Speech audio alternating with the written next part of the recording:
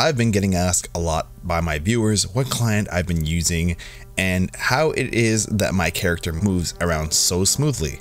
Hi, I'm Pray for Mercy. I'm the guy who makes money making methods every now and then. You might have seen my videos in the past or have never seen my videos at all, and if this is your first time, welcome. So if you guys are familiar with the vanilla client and you guys have been wondering what is the best client to use, in my own opinion, I use Runelite. This client has everything you need. There are many plugins that you can actually choose from for personal preferences.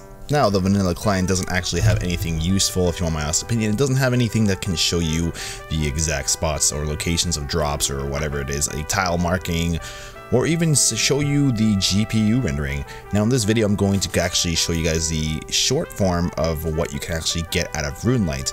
Now I'm not going to go in depth into it because I don't want to make it into a full 10-20 minute video, for example, to show you guys what you should make. Now, you want to go to runlite.net.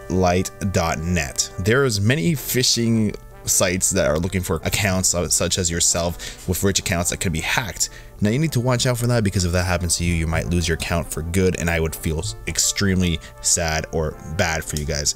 Now I'm going to go ahead and leave the actual site on the link in the description down below to show you guys that you guys are going to pick the right site versus a phishing site.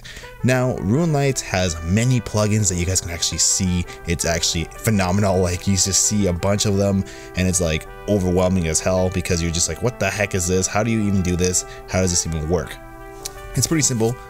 There's many guides for that, but if you guys want me to make a full detailed guide, let me know in the comment section below.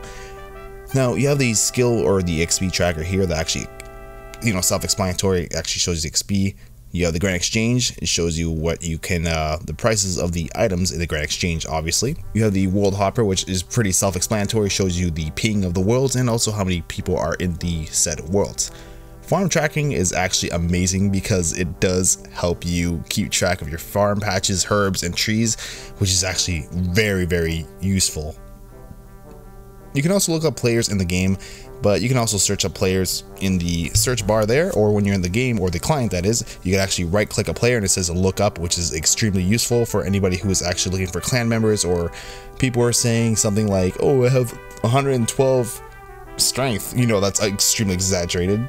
Now there's also a skill calculator, which is actually pretty useful for anybody who's trying to level up, trying to find the best way to level up. It actually gives you a full list of details of each stat. Now the big one for anybody who's new is the quest helper. Quest helper will automatically start as soon as you start a quest and show you exactly what you need, the locations you have to be at, and just pretty much it just helps you. You don't have to go to any websites to look it up or YouTube anymore. Now that's actually amazing. Now my favorite part of the video is the GPU rendering. This actually provides smooth gameplay, which is pretty awesome for anybody who is playing RuneScape or is tired of seeing, jagged cut lines or lines that are just all over the place. As soon as you turn it on, it turns it all off. It just shows you a smooth experience, which you guys can see in the screen right now. I actually have a off mode and an on mode to show you guys the difference. Now also, if you hold Alt, you can actually control any interface that you have on the game, such as, for example, I am in Blast Mine. I can actually move the little icons around. I'm going to hold Alt and actually move these little icons around to show you guys that you actually can customize your own settings, the way you want things to be set up as. Like, I like the way I have it, so I'm going to go ahead and put that back. This is actually a most bare bone basic explanation.